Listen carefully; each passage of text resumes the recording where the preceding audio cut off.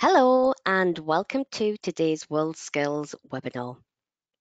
This session will cover how students can prepare themselves and their mindset for high-pressured environments such as exams and endpoint assessments, and also cover how educators can support them in preparing. If you haven't already done so, please put something into the chat box to let me know you can hear me okay.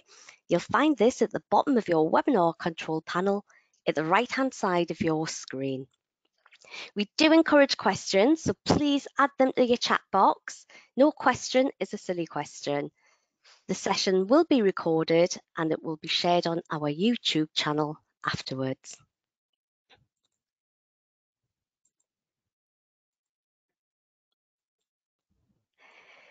So my name is Rachel Webster and I'm starting this session. I'm one of NCFE's Curriculum Development Officers and I'm responsible for supporting the teaching and learning of the digital T-level. We are also joined today by Helen, one of my provider development colleagues, and she's responsible for the education and childcare T-level. And our role is to support T-level centres through the planning, onboarding and CPD processes for NCFE cash qualifications, with a focus on promoting and advancing learning. We will be monitoring the chat box today.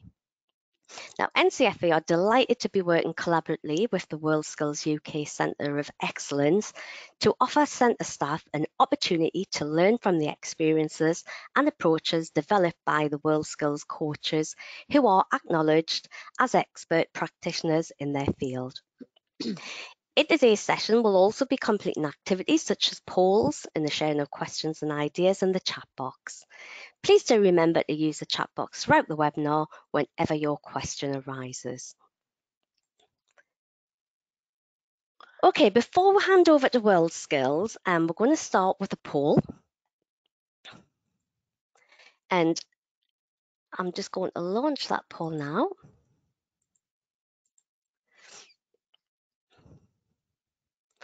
So how familiar are you with training students and apprentices on their mindset to influence their standards and performance?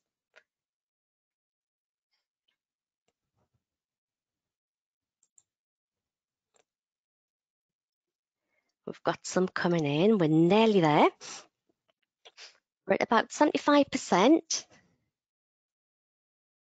I'll just give you a few more seconds. Okay, so the poll's shown that 20%, oh, it's just changed. 17% are extremely familiar and 17% are very familiar.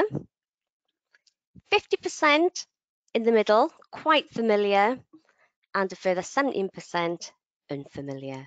Thank you very much for that. I'm now going to hand over to Dr. Stephanie Tibbert. Thank you, Rachel. As Rachel said, my name is Dr. Steph Tibbert. I'm a chartered psychologist and I work mostly in the performance domains. So if I can give you a little bit of background about myself and my involvement with WorldSkills.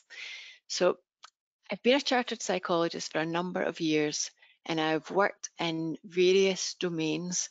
So I spent a number of years out in Australia working in Australian football, working on pressure and performance and how to perform at the big matches.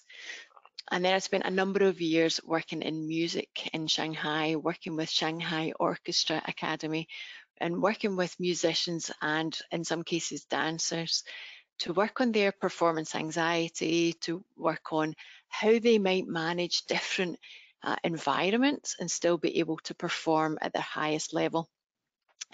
And what we tended to find was there are certain strategies that can be useful, but I think it's really important to recognize that performance and mindset and the psychology of performance, it's an art. So not that one size fits all, but that we have to really understand what that individual is thinking and feeling in some cases for us to be able to help the individual. So that's why for this session today, we've really thought about how do we give some skills, but we have to give some of the grounding and the background and the psychology first too. So now I'm back in the UK and I'm working with WorldSkills, which I think most of you are quite familiar with. But WorldSkills are an organisation who develop apprentices who then go on to compete in a 2-yearly competition in their skills and trades against the rest of the world. And my job within that environment is for me to really develop their ability to perform at the big stage. But it's a little bit more than that, because we work with apprentices to make sure they train effectively, to play around with their motivation, so that we know when, because motivation goes through lulls, so we know different strategies that we can use to try to enhance motivation when it's needed, and in some cases pull back motivation when students or competitors need a bit more of a break. So what we found in our work with performance and performance psychology is that we tend to find there are similarities between these performance domains, the elite performance domains, and also the domains of education, because it's really all about an outcome. It's about learning skills to enable you to fulfill an outcome. And that brings me on to the next slide, really. And when we look at what would an ideal learner be? So we asked a number of FE educators, HE educators, we looked at our training managers in WorldSkills, and we asked them, what makes an ideal learner? What kind of attributes and what kind of behaviours does that individual demonstrate to make them an ideal learner? So in other words, what do they do to try to enhance their mindset? Now, if we look at what mindset is really about a range of attitudes and beliefs and behaviours that we have in relation to a performance. So when we asked our training managers and educators what an ideal learner's attributes may be, it was quite interesting. They came up with these different aspects that are on your screen now. And they talked about focus. They talked about how students would come in and at times they were unable to pay attention for as long as the educators wanted them to pay attention. We also found that at times they really lacked confidence. At times the educators said, I can see that when they come to their endpoint assessment, what they felt they were able to do, they didn't reach their potential because they weren't confident in their ability to perform. They couldn't perform under pressure.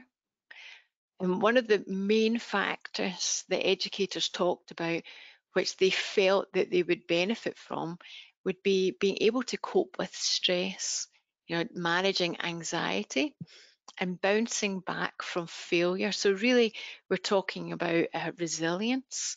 In psychology, there are many terms for it: resilience, grit, mental toughness, bounce back ability. But we were looking at these different aspects where learners are in an environment where we really want them to be able to not always do as well as they thought they might, but be able to learn from that. Listen to feedback and grow was also another aspect that they came back with, and being able to plan and prepare. Now, these all tie in to being an ideal learner, and it's about how we motivate people. So educators often came back to us and said, I have a student who started off extremely motivated. By the end or midway through the year, their motivation level had dropped off. And I'm not quite sure why this is happening. And in some cases, motivation, they started off the course being hugely internally motivated. And what I mean by that is they used their own love of completing a task, or their joy of being involved in that skill, and that was their motivation. But what we found that sometimes, because our system is quite outcome based, they get rewards based on how they perform. And by giving them rewards, it kind of detracts from their real internal love and joy of being able to do that. So the motivation changed, and that it was more directed towards rewards and outcomes and beating other people rather than improving their specific skill. So we found with motivation, if we can try to change some of the focus from these external motivations, rewards, feedback, to more about their performance, that's when they tended to improve and their motivation increased. So what we found was there are a whole range of different factors that really influence a competitor or a student's ability to reach their potential. But it wasn't just one thing. It was many things interlinked together. Now, what I would like to do is, rather than just giving you a broad brushstroke of many of these different aspects, is I'd like to delve a little bit deeper into one. And I think probably stress is the area that is probably quite prevalent for you guys just now. And you've probably just gone through a situation where you've seen students going through some stressful situations.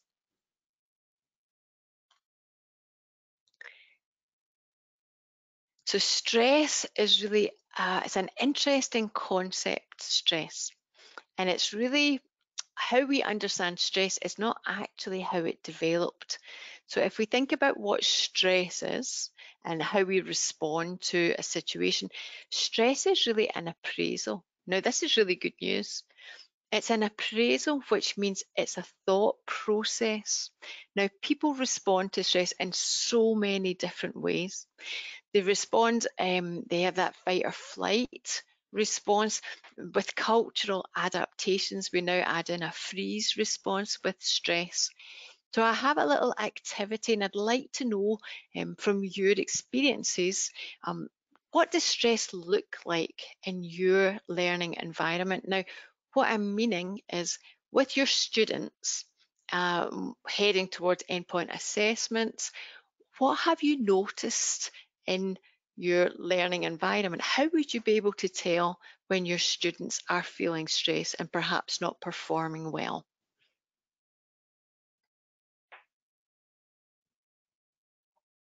If you could just add some answers in the chat, that would be lovely. And Rachel, I'll come to you for the chat.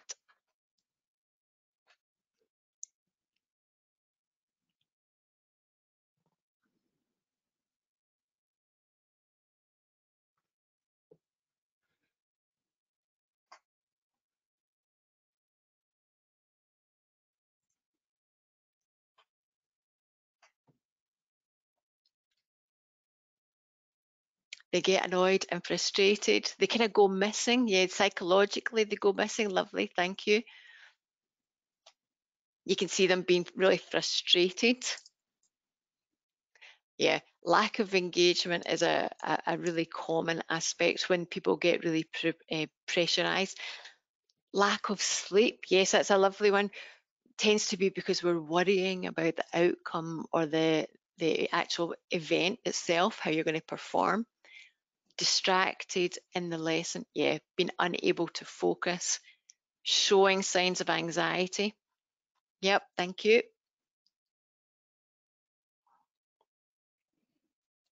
Any more in the chat?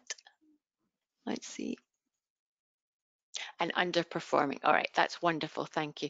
So we have a whole range of different aspects there in terms of what our students show. Having a short fuse, absolutely. And you might find that how we show stress is quite interesting. It's quite different to what another person might show. And if we can move on to the stress responses. So what you've just told me there's a whole range of stress responses. What we tend to find is that they kind of separate into two columns of stress responses. And these two areas are physiological and cognitive. So if we could have the list up. So we have a range of these different responses, and I think you've covered quite a few of them there in what you see in a classroom. We see the cognitive responses, so the psychological responses that they have. Often when you're under pressure or you're feeling stressed, you're not a great person to be around. You tend to be quite irritable, and as you said, you have a short fuse. You don't sleep very well because you're thinking about the situation that you need to be in. We tend to be quite forgetful. One of the really interesting cognitive responses to a stressful situation is that we tend to have really poor decision making. Sometimes in stressful situations, we do things or we decide to go down a pathway that you would never normally go down. Recently, in one of our centres of excellence, we had a bricklayer, and he was going through a pressure test. Now, on this pressure test, he had to build a structure. Now, he was the top of the class. The student and the educator was expecting quite a lot from him. And when he started the pressure test, him along with about 8 or 9 other competitors, they started the pressure test and they found that the student they thought was going to do the best, started to build it the wrong way round. So it was back to front. So he wouldn't score any points because the main structure, the way the marking system had set up, was that he wouldn't score any points. But that was just one of those things that happens when you're kind of under pressure, you're stressed. You don't notice all the things that you probably should notice. When we're under pressure, when we're appraising the situation as stressful, we have a thing called a spotlight on attention. So we can pay attention to round about 7 things at the best of times. We can hold 7 pieces of information in our heads. Obviously, there's a little bit of individual variation there. When you're under pressure, that drops down, and sometimes that drops down to 2 or 3 things that we can hold in our head. So that's why we tend to make these poor decisions, because we can't hold information in our heads, because the worrying thoughts and the anxiety and the concerns about the outcome get in the way. So what we tend to find is these decisions that we make tend to be, decisions we would not normally do. And when we talked to the bricklayer at the end, he couldn't believe he'd done that, and he'd never done that before. So that was again an example of what tends to happen when you're under pressure. The physiological responses tend to be just before the event. Cognitive tend to build up in the lead up towards it, but the physiological responses tend to be a bit more related to the actual event themselves. So you might find that you have your shoulders go up high, you have this tension, you feel sick, you have these headaches, and we tend to have different symptoms for different environments and different responses. But what tends to happen is together, these physiological responses and the cognitive responses, together they impact your performance. So it's really hard to perform well when you're worrying, or your thoughts are directed towards what if scenarios, and you're feeling your heart racing. So these stress responses tend to impact your performance. And that leads me on to the stress appraisal model. So what we tend to find with stress, now, as I said before, stress is an appraisal. That means it's a thought, which is a really good thing, because then we can change that thought, because it is just a thought. We are in charge of our thoughts. So what happens with stress is that we come along to a stressful situation. We appraise the situation. And what I mean by that is we look at how important that situation is to us. And then the second part of the appraisal is, do I have the capability or resources to be able to deal with this situation? Now, we make a cognitive analysis at the appraisal stage. How important is it, and can I cope with it? If we go to the balanced side and we say, this is important, but I know I can cope with it, we have a really positive stress response, and that is called eustress. If we go to the imbalance side and we go, this is really important, but I don't have the ability to cope with it, we go to distress. And distress is how we commonly think of stress, a stress response situation. Eustress is about that situation when we go to, when we grow and we're in peak performance. And in the next slide, we can see that what one of our aims of stress and stress response is, how do we change the appraisal of the stress situation? So how do we change our thinking pattern when it comes to, this is important, and do I have the capability to perform? So if you have a look at this little graph, if you have direct your attention to the yellow lines in the middle, here is where we perform well.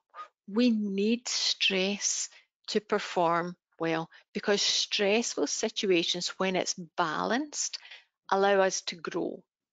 So we put ourselves, and we tend to do it to ourselves, we put ourselves in these positions where, you know, we're going to be stretched, and we might say to ourselves, yes, this is important, I must, you know, get a good mark in my endpoint assessment, but I've practiced, I've spent time doing the assessment, I've simulated it. Yes, I can get to the point where I can perform well. I'm confident I can do that. And that's where you get peak performance. Now, it's quite individual for different people. Some people need quite high levels of stress, and some people need quite low levels of stress. And if I can just ask you in the chat, what kind of things do you do to move your students from that low level of performance? And often we find that students who are quite driven and quite motivated, when they're not in a situation where they're challenged, they switch off and they get distracted really easily, and they go down to that green side, that inactive and bored side. So I'd be interested to know right now, what kind of things do you do to move your students from that low performance to a more optimal performance?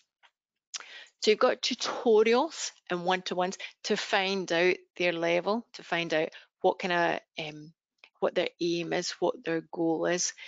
Encouragement to stay focused, to help them grow. Support. So remember, we're looking at this kind of healthy stress level. Mindfulness, I love that. I'm a big advocate for mindfulness. When we're talking about students who are in this green level, these are the students who don't feel challenged enough, who are in that kind of low level of healthy tension, and we want to get them up to that point of peak performance, to the light green, to the yellow type area.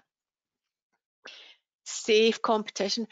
I love that. Competition is really important, but what we tend to find in sport and music and dance and some of the areas that I've worked in is that when the competition is uneven, or when the ability levels of students are uneven, what tends to happen is the individuals set goals that are either so low and so easy to achieve that they achieve these goals, but they're not stretching themselves, so they get into that green kind of inactive bored phase. The other interesting part of that with competition is sometimes when you see the goals that are set in competition, and sometimes you'll have a student who'll set these really vastly unrealistic goals, and it's a similar reason for setting these lower level goals. And it's about they set these really unachievable goals because nobody really expects them to be able to achieve it. And sometimes competition is a reason for that, because if they say, I want to be the best in the class, well then they know they're never going to be best in the class, but if it makes it so unrealistic when they don't achieve it, nobody expected them to achieve it. So there's a wee bit of ego that they're protecting there. Let me just have a look at some of the other chat. Bring in some safe competition. Yep. Deliver in different ways to encourage engagement. Yes, I'd be really interested to hear what kind of different ways you use to encourage that engagement process, because this is probably quite a lot about what you guys do every day, and it's about, you know, the task development, the peer responses, developing self-confidence in specific tasks rather than these generic goals. So lovely, thank you. Now, if we move to the other side of this graph here, if we go to the red kind of burnout-y side here, thank you. What we find here is that in this situation, this is often when the students have been in a situation where they think it's an extremely important outcome, but they don't feel they have the capability to continue or to cope with that situation. And this is what we think about commonly as stress. So we call that distress, but commonly we talk about that as stress. And a lot of the suggestions that you've come up with in the chat are about dealing with that distress, the anxiety, that appraisal of the situation as being too much. But it's really interesting to say, well, how do we move individuals back to peak performance or up to peak performance, and how do we deliver that? So I have a wee video that I would like to run for you, but before we put the video on, I'd like you just to have a think during the video. How would this apply to you in your classroom? How could you use this information in this short video to really develop understanding of stress and stress response?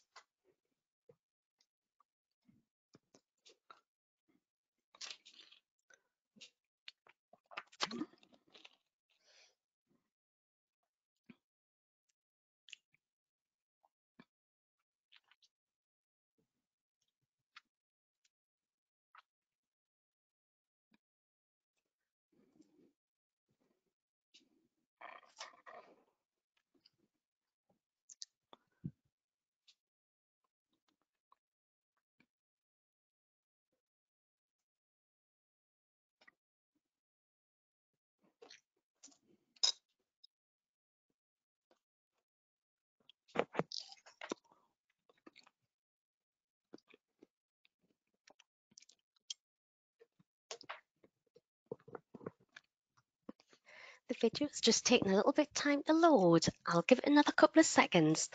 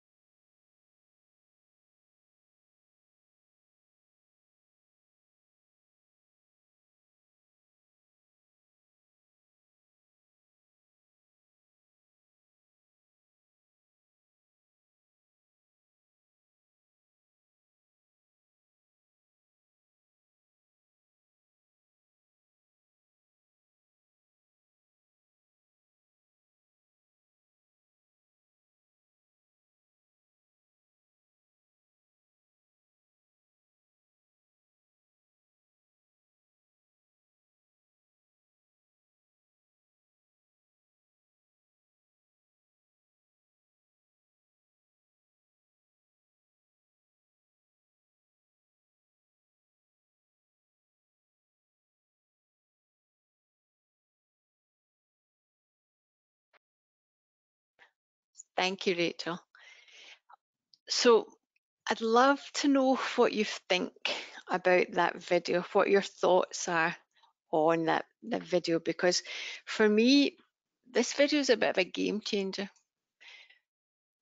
When we're looking at the stress appraisal, what we tend to find is we have these stress responses and we feel, sweaty hands, we get nervous, the heart racing, and we interpret that as a negative thing. And because we interpret that as a negative thing, we think it's bad and it's going to affect our performance. But if we could try to reinterpret the stress response as, that means I'm ready to go. Let's go with that. I can actually compete because I've got sweaty palms, my heart is racing. That means I'm engaged in the task and I'm really interested in being able to perform well at that situation.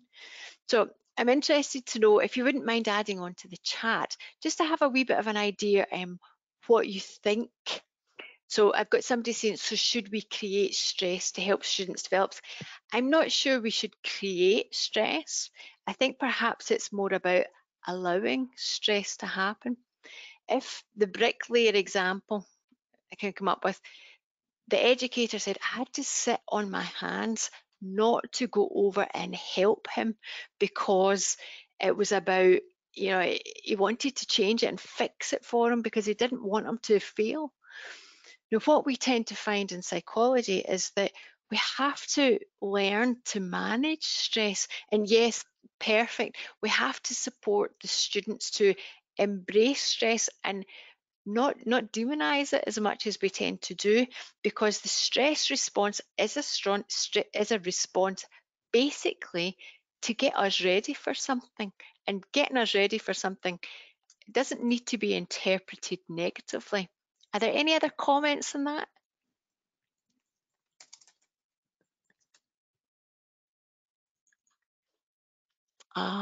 We teach strategies, absolutely.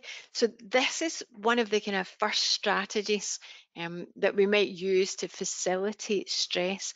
And it really is just teaching students that this is a good thing. Now, if you look at any athlete videos, any interviews of athletes before an event, they say, I'm really nervous, I'm prepared, I'm excited. So it's about being able to change that and think, oh, I have sweaty hands, I'm concerned about the outcome of this. That means I'm really involved, I'm excited to be able to respond. So it is about being able to learn to make it a really positive tool, rather than saying, I've got sweaty hands, that's terrible, it means I'm stressed, I can't perform well. And what we've found in the research is that it's a habit. It's a habit of us making stress a negative thing. But habits, we can change habits because the thoughts affects our feelings and our feelings affect our behavior. Interestingly, one of the factors that tended to make a stress response interpreted in a debilitative way was a perception of not having much control. So when we have quite a lot of control over the situation, we tend to find that we can interpret stress as more facilitative rather than as a negative thing. There's many interesting research articles on reinterpreting that stress response and how we adapt to it. And that kind of leads me on to confidence as well.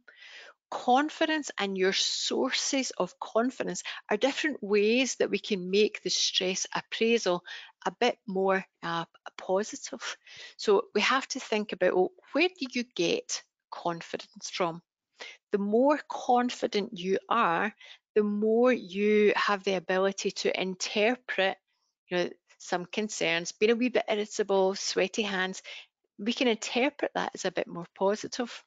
And your confidence comes from a variety of different areas.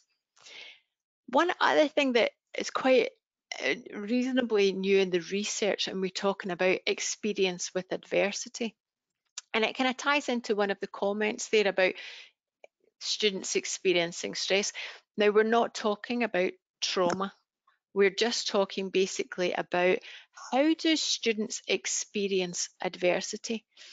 are things stopped for them? And if I can give you an example of so in the research, we talk quite clearly about how kids come home from school sports days. And they come home from school sports days and they all have medals with, you know, number 1 on them. So my child did this last week.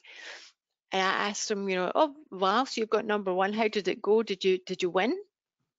And he went, no, everybody got one. So his learning from that, because he wasn't first, he was well down the line, and that's fine. That's not his goal. But what we found from that is that he didn't learn that if he practices hard, he'll get better. He just learns that, oh, if he does an okay job and he's there, then he gets rewarded. Now we know that when you give rewards, that tends to that decreases your motivation to continue. So when we give these rewards for not having put much effort in, we notice that they don't actually experience difficulty. So self-confidence to increase levels of feelings that you can go into adversity. What we find also with adversity is that if the first time you experience adversity, and what I mean by adversity is just not doing as well as you had hoped you would do. If that happens for the first time when it's something that's really important to you, you haven't learned the tools to be able to manage adversity.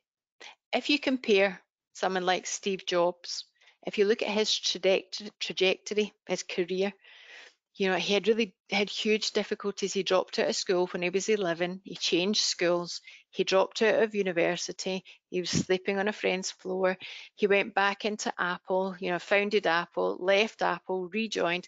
He had a whole range of difficult situations that he had to deal with, but he learned to deal with difficulty. The problem sometimes comes when we have students who they don't ever deal with difficulty and they don't learn the difficult situations. They don't really know how it feels not to do well. And because they don't learn how that feels, they don't learn strategies to manage that. Could you just click on a couple of the bullet points there, please? Thank you. So if we go to the last one here, if we go to managing self-talk, one of the most important parts of being able to manage stress is being able to tune in to what you say to yourself. So our self-talk is really important. So self-talk is about, sorry, I've just noticed a chat that's really excellent, it's interesting. It's when they say maybe each student, definitely, and psychology is an art.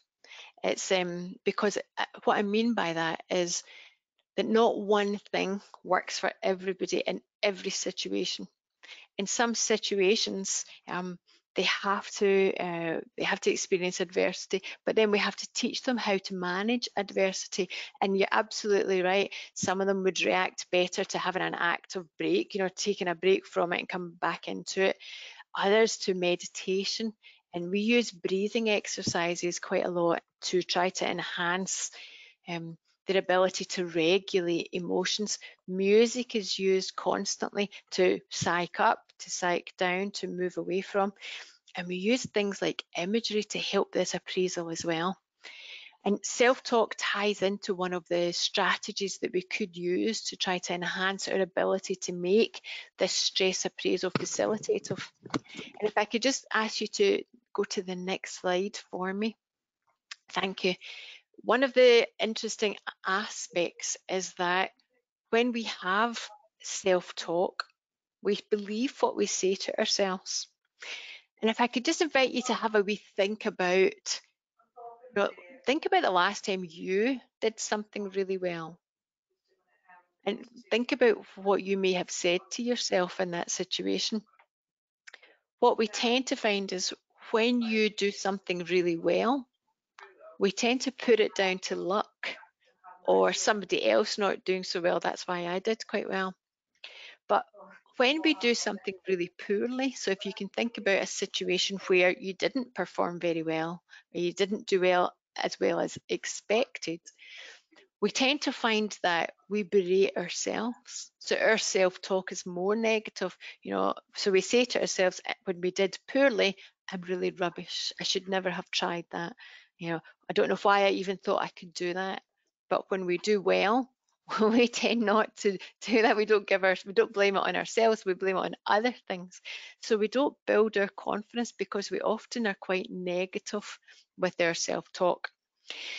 So if I could just ask, have you any examples of negative self-talk that you've heard from your students?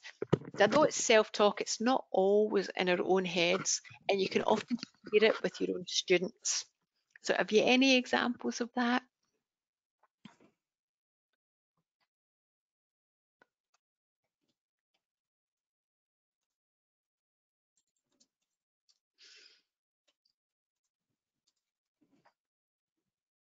Yeah, I'm useless, I'll never be able to do that.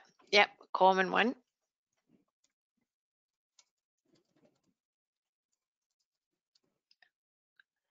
Oh, they don't have the issues that I have. Yep. So when we're talking about all the thing, kind of making excuses, or I mean, very real life excuses, I'm sure in many cases, but we're kind of given a reason for us not being able to perform. Too much going on at the moment. Yep. And that kind of ties into the, you know, you're kind of putting it out there that you're not going to do well. I mean, regardless of what the situation is, but you're kind of putting it out there to not have too much expectations on you. Yep, absolutely. We won't finish properly on time. Yeah, so there's about that idea that I'm not going to be able to do it. So often we tend to put that out there already. We are much harder to ourselves than to other people. And I think if you think about what you say to yourself, you would never say the things that you say to yourself to another person. You'd never say it to a friend, to your partner. I hope you wouldn't say it to your partner, but you would never say it to yourself. Yeah, specifically at the learning of foreign language, they'll say that they're not good for learning. So yeah, absolutely. We put it out there and we are quite negative to ourselves. And it's really interesting to hear some of the self-talk that comes on. I've never been good at it. I can't do it. Everybody else is better than me. And we believe what we say to ourselves because it's inside our heads. And what we say to ourselves tends to affect how we feel about ourselves. And how we feel about ourselves influences the type of behaviours we show in that environment. So if we're saying to ourselves, I can't do it, I'm really stupid, it's too hard, there's too much going on, it reduces your motivation, increases your appraisal, so it makes you think, I can't cope with it. So you have a large stress response, and that tends to influence your behaviours. You get distracted, you're disengaged, you don't want to focus, or you find it really difficult to focus. We do, and we use negative reinforcement to ourselves. So when we perform, and it's this horrible cycle of stress that students get into. They do compare themselves, and it's a common thing that people do, although it's not a useful tool to be able to compare yourselves to other people. I absolutely agree, but they often do that, and it's a comparison, and sometimes it's the comparison that makes individuals stop and say, I'm not going to try because everybody else is better than me. So part of our jobs, and part of my job certainly in sport, is about, in sport, which is a hugely comparative domain, it's about focusing on them and their really specific techniques. What do they say to themselves? How can I get them to focus on a really specific technical aspect of their sport or their skill, rather than pay attention to what everybody else is doing around them? All right, thank you. And if we can move on to the centering, the countering and reframing area. With self-talk and with the negative self-talk that comes out, it's really interesting to try and counter that and try to reframe. So I've just added some questions here that tend to be quite useful, and it ties back into confidence, sources of confidence, previous experiences, and that's how we build our ability to believe that we can do a task. So say things like, what makes you think you can't do the assignment? When someone says, I can't do it, I don't have enough time. So where's the evidence that you can't do the assignment? And one of the ones that the second one is sometimes really useful, because when you have students who are saying, oh, I'll never be able to do it, it's too much for me. And it's about, and I think it was in the chat earlier, well, let's look at the journey that you have been on. Have you ever felt like this before? And how did that go? How did you master that? All right, so you've been able to master something that you thought was too hard before. Okay, so let's move on and try to see how could we master this next one. The one that I've written in bold has been the one that I've always found to be the most effective when negative self-talk is really critical. What would you say to a close friend if they said that to you? And it's about trying to get the students to think, well, in that situation, if my friend, someone that I really cared about was saying that, what would I say? And if I can try to teach students or teach athletes to take a step back before that critical inner self-talk really, takes hold, then it sometimes stops and it allows that appraisal to be more positive. Okay, looking on then to the stress appraisal model. When we look at their model, if we can just click through, that would be lovely, thank you. What we're aiming for with this stress appraisal model, so we have two areas then that we can work with students. The first one is the blue bubble that came up when we talk about how we change the appraisal. And the second one, if you could, that would be great. Thank you, Rachel. Just click through. The second bubble is about when you're in imbalance, what kind of coping strategies would you use? So when you've reached the point where it's too much, I'm feeling stressed, this is distress, I'm worrying about it, I'm not sleeping, I can't change, I can't pretend to myself that sweaty palms mean I'm ready, it means I can't do it. Where do we go with that? And if you can do 2 more clicks, please. How do we really think about coping strategies?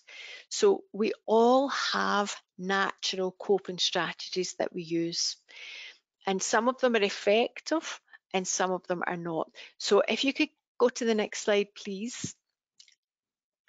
What we tend to find is with stress, so the stress that we've been talking about tends to be more of the shorter term stress. When you've got a situation and we appraise the situation. Coping strategies are really important for us to develop effective coping strategies, because when we're under this longer term stress, we have to use coping strategies that are effective. And I think earlier up in the chat, somebody mentioned, doing some physical activity, which is possibly one of the more effective coping strategies to give yourself some space from the emotions associated with the stressful situation. What we tend to find though is if we don't have effective coping strategies, you go into this cycle of long-term stress. And you may have a student who feels unable to perform well and is in that period of long-term stress where they think that they're not able to achieve, they're only just getting through, and they've kind of disengaged, but actually they may be in this period of longer-term stress. What we tend to find though, and I'd be interested to hear your experiences, when you're in this resistance phase of stress, so that middle phase, your body's adapted, your immune system's kind of kicked in. When you have a holiday or when you have half term, this is probably the time where you've been in resistance stage for a long period of time. And when you stop, that's when you get colds, you get flus, you get respiratory problems, you get cold sores.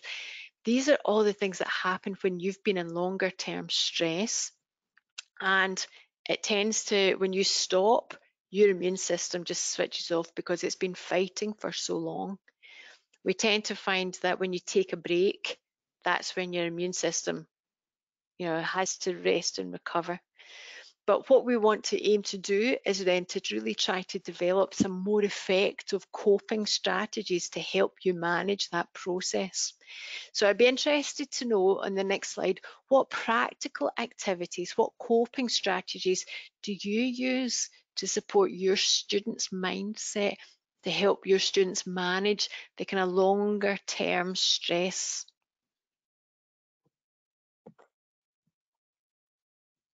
But let's see what comes up.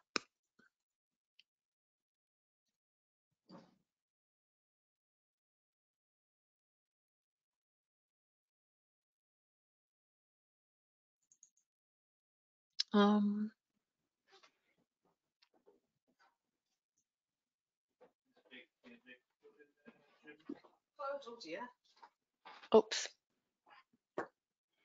So any other strategies that you would use to support your students? Any coping strategies?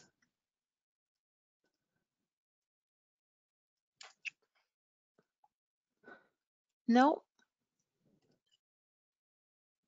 Okay, if we go on to the next one, maybe this will kind of jog your memory a little. So other strategies that you could use and visit the psychologist, thanks for that.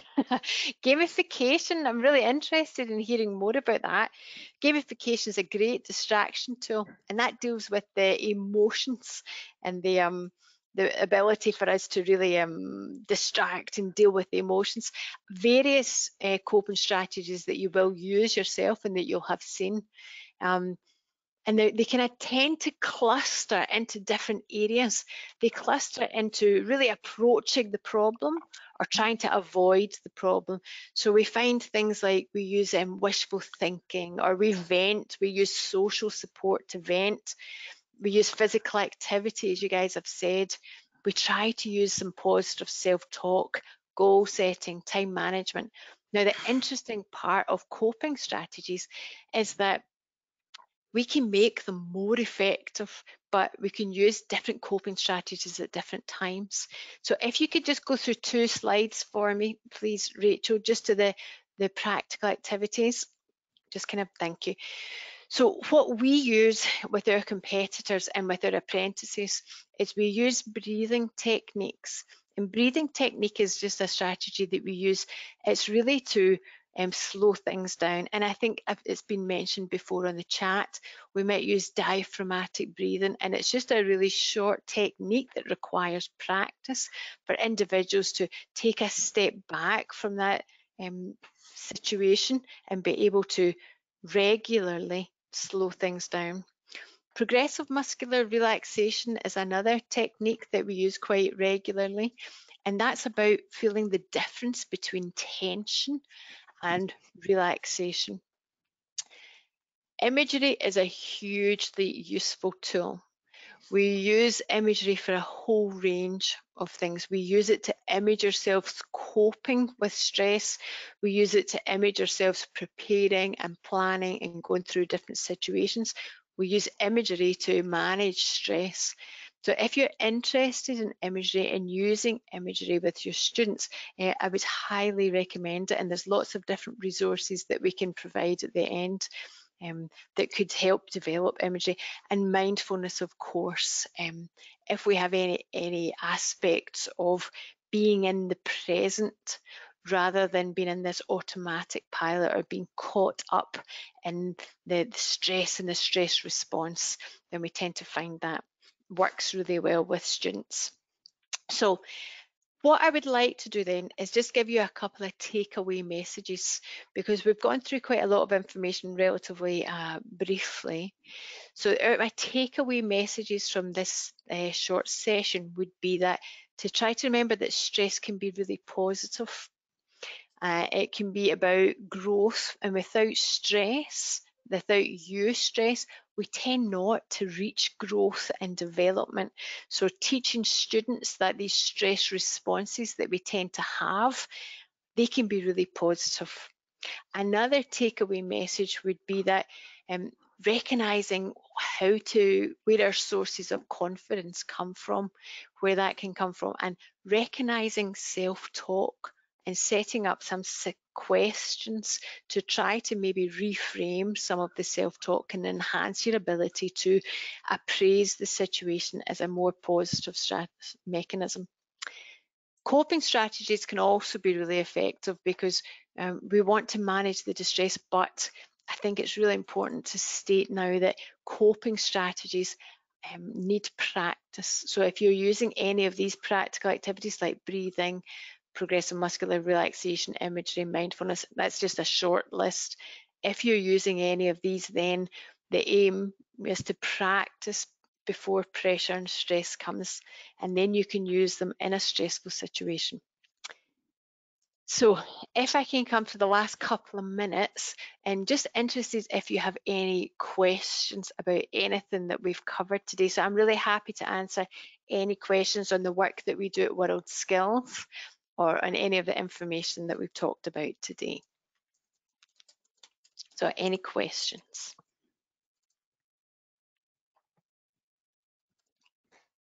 Hello, just before we move on to the questions section, I'm just going to launch another poll. If you can just let us know how useful you found today's session, that would be brilliant.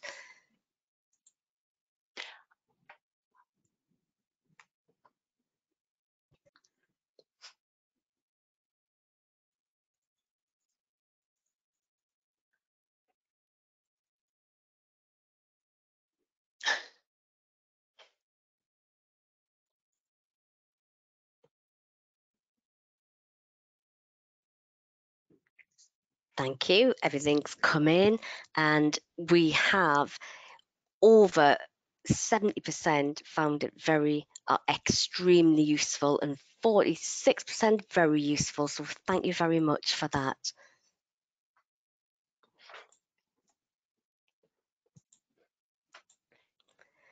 Now, please just use the chat box if you've got any questions while we've got Dr. Steph here. I could just see a little question come up there with what further reading could you point us to? I would suggest that you speak to the curriculum development team or the account executive because there are so many resources, but I would like to direct you more towards the evidence-based resources if possible, so I can certainly make them available to the account execs and the curriculum development managers. If that's of interest to you. Scream therapy, I'm interested in that. Would love to have that material to help students, absolutely. And I definitely, the Centre of Excellence with WorldSkills, we've really developed that understanding of, you know, how do we tie into mindset, because we know it's hugely important. So any material we can give you and anything that might help, I would be very happy to hand over. How can we help students with the stress that generates them learning through the virtual reality? Yeah. When they have classes, is something that they don't like at all. Yes, I absolutely agree. And what we are finding in psychology as well, that lack of social connection is really influencing moods and thoughts and emotions. I think the more we can have some kind of social connection, the better these classes tend to be. And it's not an easy solution, because what sometimes happens is that the students come on and the first day they have screens on and then cameras go off. So we've tended to use things like, you know, breakout rooms where screens must be on and they have to converse with another student, because it's the social connection that they are finding that is the real struggle with these classes and these situations. So it's about trying to, any way that we can develop any type of social connection tends to help. It's a really great question, and I'm sorry I don't think I have a great answer for it, but social connection is good. How can teachers manage their stress? Yes, I think we could probably do a whole other session on that, and we could do a session on different coping strategies, because I think this year probably has been an extremely stressful year for teachers, and I would be surprised if when they finish they're not in that situation where they instantly have these kind of colds and flus and stuff because their immune system is recovering. So yes, it'd be great to run another session on that. is there any research into the impact of mindfulness? Yes, in sport and exercise with mindfulness, and there isn't so much in education yet. But mindfulness, so there's two kind of main programs at the moment, the mindfulness-based stress reduction model and the mindfulness-based cognitive therapy.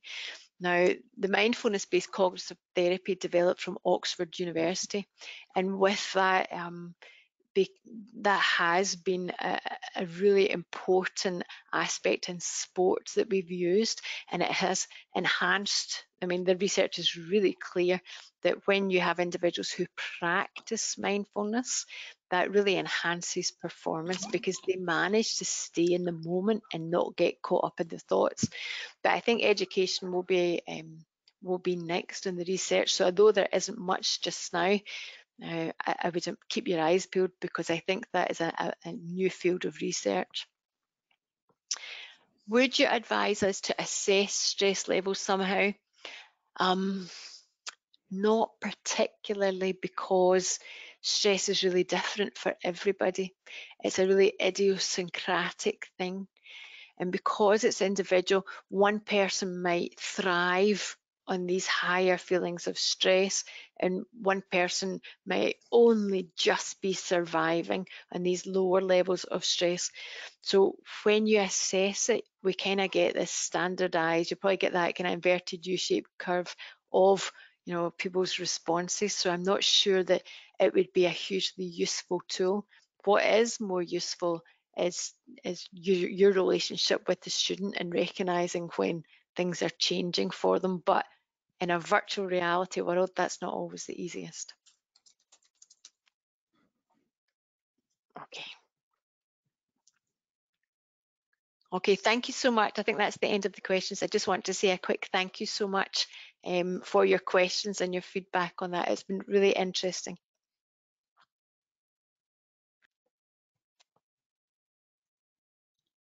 Thank you. Now, we're going to have to say goodbye now. Thank you all so much for attending and participating in this session today. Please take a minute to complete our evaluation as you do log out. Your feedback and ideas will help us develop our CPD offer. If you require any further information regarding today's session, please contact your account execs or your curriculum officers. And I would like to say goodbye. And from everyone at NCFE and WorldSkills UK, please stay safe, and we look forward to working with you again soon.